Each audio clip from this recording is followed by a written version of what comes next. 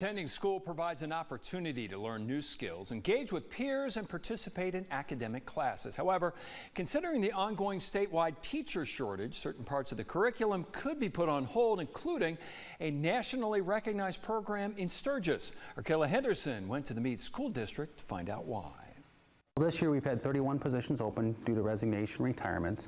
So far today we've filled 30 positions, of which we had 4 career technical education positions that we filled. 3 of those, and we're down to just the culinary arts position to be filled.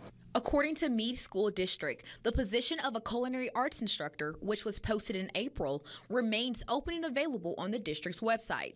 This is because the district hasn't received any applications that meet their specific requirements for the role. We look for a culinary arts license primarily, but our experience in production kitchens that has ability to teach and work with students and be part of our staff and part of our community. Students that enrolled in the upcoming culinary arts program could possibly be pushed into choosing an alternative elective. We had a position before called Woods class, in which we did not get a certified applicant or a person we could hire. So for 1 year we had to not have those classes. The next year we offered that when we hired a person to teach those classes. So it was gone away for 1 year. The Sturgis students have excelled in culinary arts competitions, beating out dozens of other schools to represent South Dakota at the national level earlier this year. We have a very strong culinary arts program. Our student team actually won first place in the state and competed at the national level. If you have a passion to teach and cook and have the qualifications they're looking for, go to our website for more information. Reporting in Sturgis, I'm Kayla Henderson.